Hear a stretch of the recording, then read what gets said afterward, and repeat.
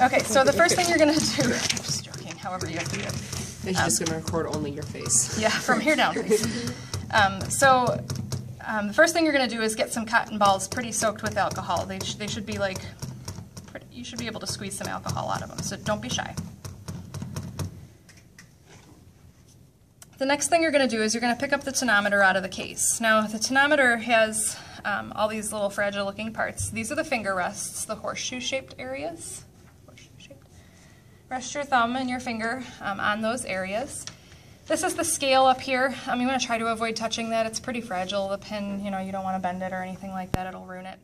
And then you'll notice that this whole thing slides when I turn it the other way. That's normal. We want that to happen. So I'm going to turn it upside down.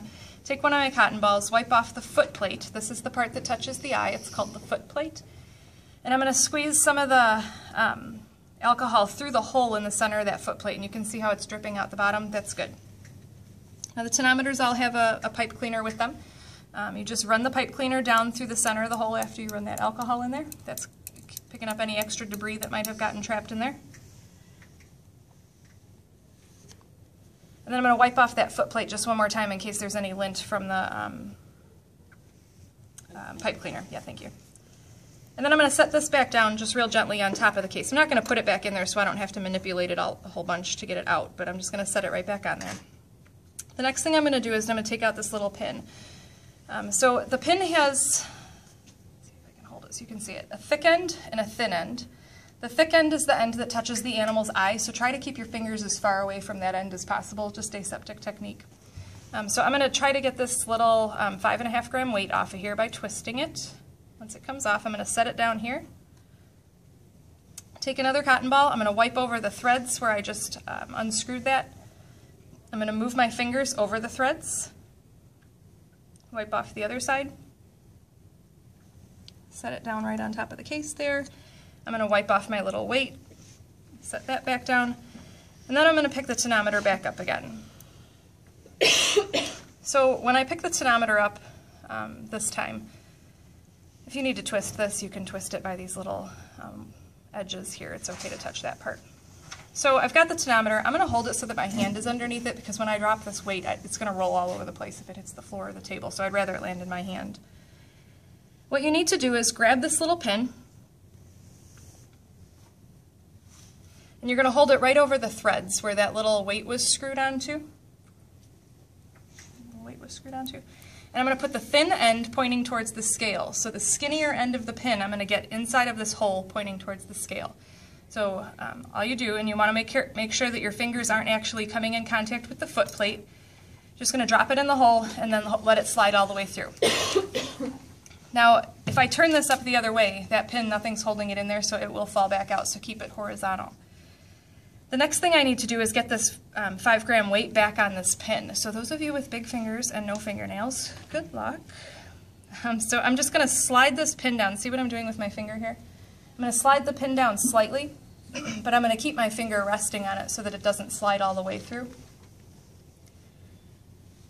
Can you see that okay down there? Okay. Then I'm going to pick up this little weight. Now if you're holding it like this, you're going to have a problem. So try to hold it like this. It will go a little bit easier for you. And what I'm going to do is I'm going to slide the pin, or the weight, right over the pin. So I'm going to line up the pin with the hole in the weight. And then I'm going to let the weight just guide itself right over that pin and let the pin fall back through it, which is sometimes easier said than done. So once I've got the weight onto the pin, again, keep your finger on that pin so that it doesn't slide off, otherwise you're going to have to keep trying to get it back on there again. So my finger is stabilizing that pin so it doesn't slide anywhere. Now I need to get it attached. Remember how there were threads on there? It was attached originally. So I'm going to spin this until it catches on those threads. And see how this is getting shorter? That means it's just working its way up the threads. This is a free spinning piece of, the little pin is free spinning in there, so no matter how much you twist this, it will never feel like it is tightened. So once you have this, see how close the pin is back to the scale side of that? Once it's pretty close to there, you can check and see if it's attached. And the way you do that is you just turn it vertically and let go of your finger and pray let go of it. If it doesn't fall through, it was attached. You did it fine. So the next thing I'm going to do, I'm going to wipe this off one more time, and then this little silver thing that's in here, see this little silver circle that's inside the case there? That's the calibration tool. I'm going to wipe it off. And now I'm going to make sure that this is calibrated properly so that I can use it on an animal. It should read 0 if it's calibrated properly. So I'm going to touch the foot plate to the calibration tool. Did it go to 0? Mm-hmm. Okay, so it's calibrated properly. You should get repeat readings of it. Every time you do it, it should consistently be on 0 if it's calibrated properly. One thing that's important to note is that this cylinder is free floating. I do not want to push this cylinder all the way down. You should leave it free floating on the column that it's on. If you're pushing it all the way down, you can ruin the equipment. You should never push it all the way down when it's on an animal's eye. That's way too much pressure. You'll get an inaccurate reading and your patient won't like it.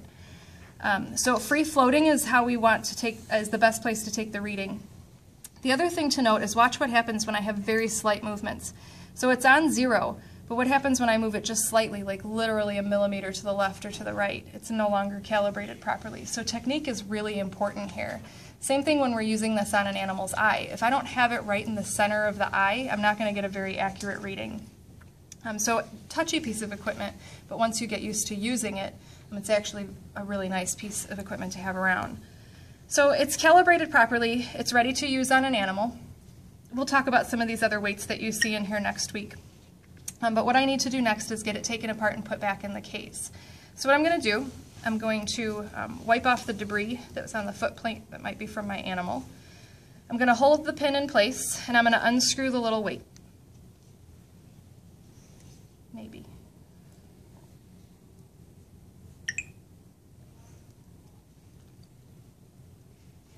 And again, remember it's free spinning, so no matter how much you spin it, it's never going to feel like it's loosened or tightened. So just keep spinning it until you feel like the pin is sliding down a little bit, and then you can just take it over the case and dump everything into the case there. So I'm going to hold everything off to the side so I can have room to put the tonometer. I'm going to take another cotton ball, wipe the foot plate off one more time. I'm going to squeeze some more alcohol right through the hole there because remember we use this on our patient. Run my pipe cleaner through it a couple more times, get the lint off, and then I'm just going to gently set this back in the case with the scale side facing up. Okay. I'm going to take this little pin. Now I'm going to wipe off the end that has the threads on it first, but remember, keep your fingers as far away from the fat end as you can. Wipe off the threads, move your fingers down, and then you're going to wipe off the thicker end. And then you can hold this like that with your cotton ball, because then you're going to need to attach the weight. And then I'm going to wipe the weight off one more time. 2 more times. And now the weight on this goes on with the little bleb facing the skinny side, same as it did on the tonometer. And then just twist it all on until it's tightened. And then you're just going to go ahead and put this right back in the case. Okay? So we'll talk a lot more about this piece of equipment next week when we have our ophthalmology lab, but this is the care and maintenance of it that you'll need to do the demonstration for. Okay?